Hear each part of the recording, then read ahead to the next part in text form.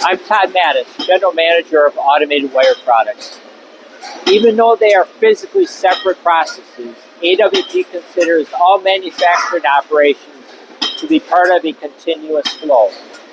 This means for a ground compression spring, we do not coil the springs without the part set up in the grinder and ready to produce springs that meet our customer print requirements as well as conform to the AWP visual workmanship standards.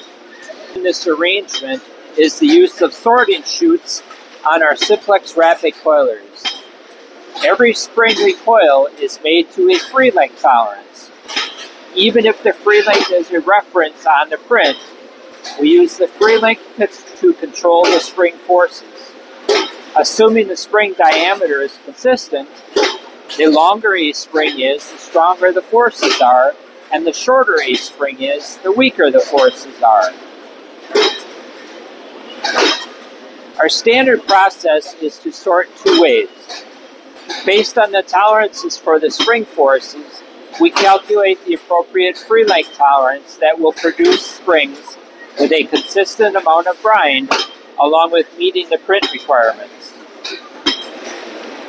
Prior to the spring being cut off on the coiler, a camera reads the free length of every spring, and the parts that measure within the free length tolerance band go through the sorting chute and enter the stress relief oven.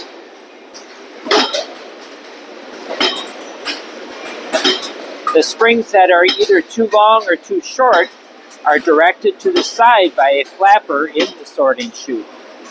These long and short parts are considered scrap, which we send to a metal recycler. The amount of springs scrapped is dependent on the tolerances of the spring forces on the customer print.